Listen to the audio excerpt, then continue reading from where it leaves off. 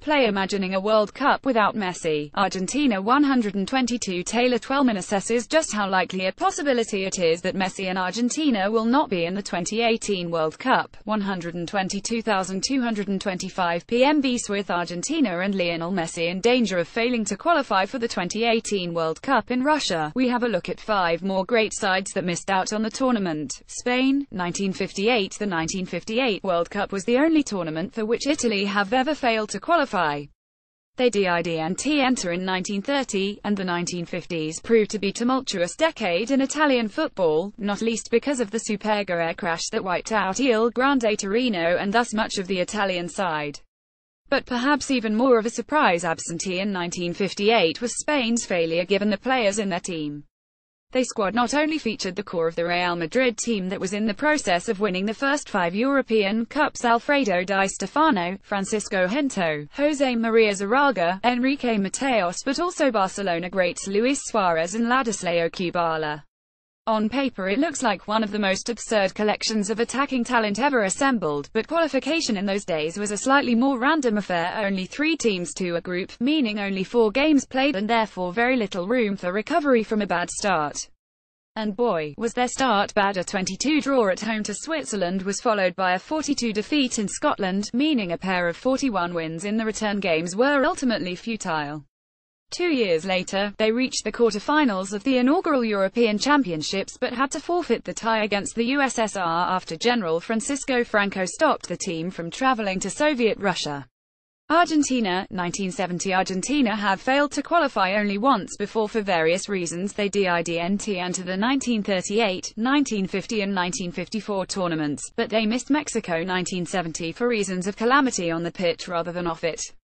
The few years leading up to qualifying were tumultuous. They had 4 different coaches between 1967 and 1969, and the leadership of the National Association was forced to resign 2 weeks before qualifying started.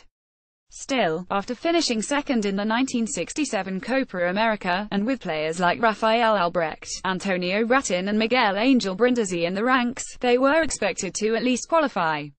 Preparations for the opening game against Bolivia, at altitude in La Paz, were poor. They lost 31 and things didn't improve enormously from there. A 10 defeat to Peru a week later meant victories in the return games were crucial, but they only managed a 10 win over Bolivia, and a 22 draw in the final game at home to Peru meant they were denied a place in Mexico.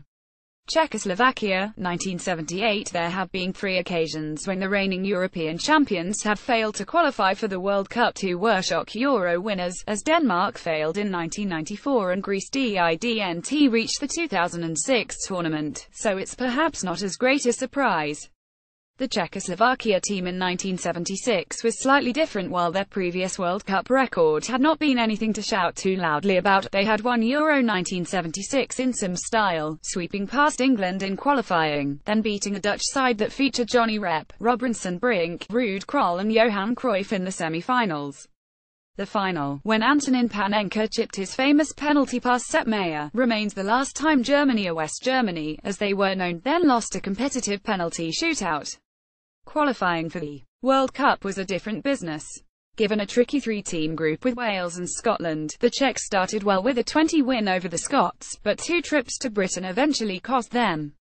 A 30 loss against Wales, then a 31 defeat in Glasgow, sent them out, and they would only qualify for 3 more major tournaments before the breakup of the country in 1993. Netherlands, 1986. Dutch football went through a period of transition and flux after the 1978 World Cup, having not qualified in 1982 for Euro 84, the latter thanks to an implausible 121 victory for Spain over Malta in the last group game. But by the time the qualifiers for 1986 came around, the next brilliant generation emerged. Ruud Gullit, Frank Rijkaard, Marco van Basten and Wim Kieft had all established themselves in the national team, part of the young group brought through by Johan Cruyff at Ajax. But this talent couldn't be translated into success for the national team, probably not helped by the fact they had 3 different coaches during the 6-game qualifying group. Kees Rijvers calamitously lost the first game against Hungary, and Rinus Michels was brought back as a firefighter but still couldn't prevent a 10 defeat in Austria. By the time Leo Beenhakker arrived, all they could aim for was a playoff place, which in the end they only managed on goal difference.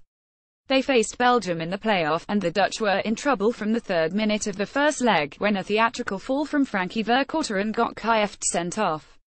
Vercouteren himself scored the only goal of the game, and Van Basten got his second booking of the qualifiers, meaning both he and Kieft were suspended from the return leg.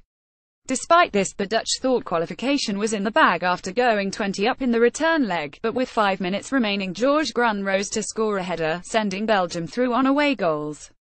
Gerard Julien of Getty Images France, 1994. France did not qualify for the 1990 World Cup and went out at the group stage of Euro 92, thus their failure to reach USA 94 might not be the greatest shock. But a look at the collection of players tells you that this was a colossal gut punch for a side that could and perhaps should have done great things in America. Marcel Desailly, Laurent Blanc, Franck Sauzet, Jean-Pierre Papin and Eric Cantona were all in the starting lineup for the side that faced Bulgaria in the final game of their qualification group.